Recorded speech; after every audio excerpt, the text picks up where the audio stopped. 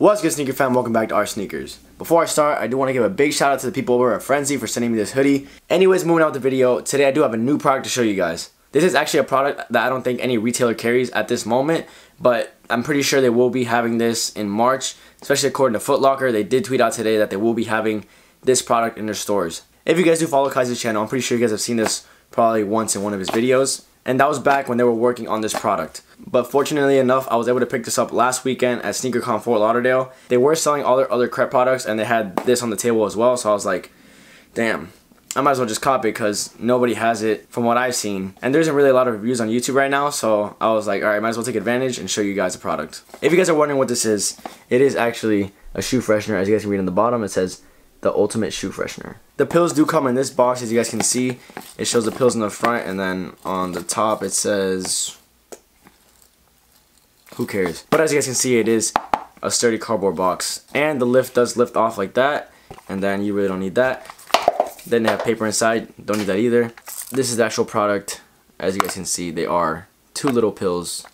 They are meant to go inside your shoe to keep them fresh. But before I forget, which I usually forget to say in a lot of my videos, is the pricing. These were $10 for 2 little pills. You can pick up the 2 little balls at Foot Locker, Foot Action, or Champs for like $3 or $6. One of the two. But I will say they're not as good as this. But here they are, guys. 2 pills. 1 for each shoe, right shoe, left shoe, or right shoe, left shoe, whichever one you want, doesn't matter, of course. And the way these work is they have these ventilation holes where inside them are those balls that you can hear rattling. I don't know exactly what they are. They look like those balls that you find in those silicone packs that are meant to keep moisture out of the shoes. And when you first smell it when it's closed, it does have like a really sweet smell to it, which I like that smell. But unfortunately, it's not strong enough to actually make the shoe smell good. So they do have 3 levels to the way this works. And I'm just going to show you one for now since there's no point in showing you 2. What you got to do is just simply twist it. And then as you can see, if you go slow, it'll stop by itself. So that's level 1, and you guys can see on this side that it only shows 1 little bar, which you know you're at level 1. And then you spin a little more, and then you're at level 2, and then level 3 right there.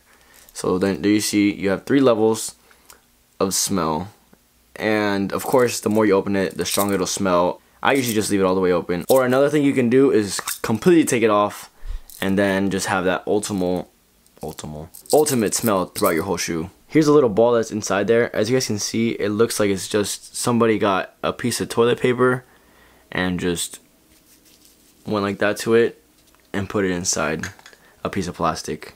But before that, they sprayed it with some kind of cologne or something. This is just what actually makes the shoe smell strong, and that's why when you twist it off and give it the certain levels, it's what produces a smell to go throughout your whole shoe, so it doesn't smell like Other than what I just showed you guys, that's pretty much it to these pills. I will say they are a little expensive, unfortunately, but then again, you do get what you pay for. And Crep right now, they're killing the game with shoe products such as cleaning, protecting, and I guess this is protecting as well, since it does keep your shoe from smelling like whatever your foot smells like. I just want to say that Crep Protect is killing the game right now. I want to give them a big shout out because the way they just sell their products and the way they present themselves, the way they're always going out to sneaker events, doing giveaways and all that, that's really big. It's a big marketing thing, and it's pretty dope because these guys came out of London, and it's crazy how big they are in the US. I actually met the owner of Crep, and that was a big thing for me because it just motivates me to meet people that are high up there. But who knows what's in the future for Crep. They're probably going to start selling like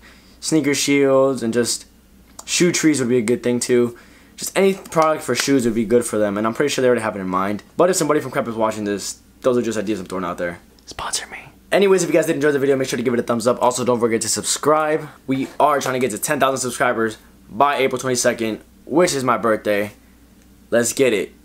But before I go, I do want to give a shout out to the big fan of the day. And yes, I did say big. I don't know why. And today's fan of the day is, I don't know if I give him a shout out yet. I probably have. I probably haven't, but either way, he's showing mad love in the comments every single video, so big shout out to him. His name is Kicks101. Thank you for always showing love. Thank you for always giving feedback. I appreciate that a lot.